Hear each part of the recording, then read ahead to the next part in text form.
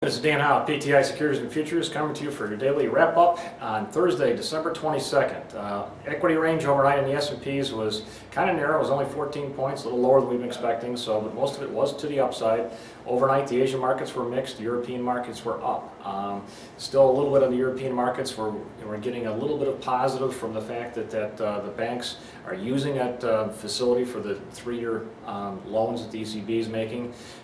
Once again, bad news that many banks needed to use it, but on the other hand, the fact that they are using it is basically calming the fact that a lot of these guys have to refinance in the first quarter, that making it a little bit less likely that there's going to be any short-term liquidity issue, which is having a major impact on our financial stocks today, which were the strongest sector.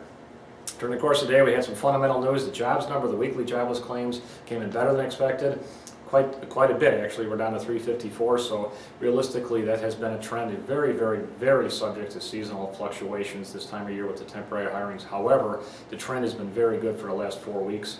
The GDP came in a little bit worse, though. It came in 1.8 versus an expected 2.0 unrevised from the previous one. A little bit more important than that is the consumer sentiment section, which came in at 1.7, which means that the discretionary spending of consumers a little bit on the light side. And if that continues, that could be a problem. However, the market didn't take it as such. Michigan sentiment was a little bit better than expected, and the leading indicators a little bit better than expected. No real earnings news to speak of today. We opened up and we actually kind of like slowly grounded up a little bit further.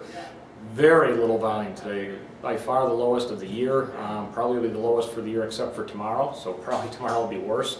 But the SPX closed up 10 to 1254, the Dow closed up 62 to 12170, NASDAQ closed up 21 to 2599.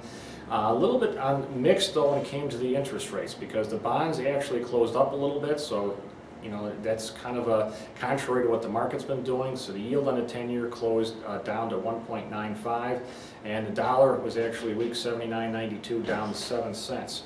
A couple things that were a little bit interesting here today is the bonds went contrary to the stocks, which is kind of interesting. And also, even though we had no bad news out of Europe, if those who are watching closely did notice the fact that the Italian 10-year notes came in at 6.91, up 12 basis points. We're getting perilously close to the 7% level, which is a very psychological indicator. If we are above 7 for any length of time, that's when Portugal, Ireland, and Greece and all those countries had their bailouts. So we're watching that one pretty closely.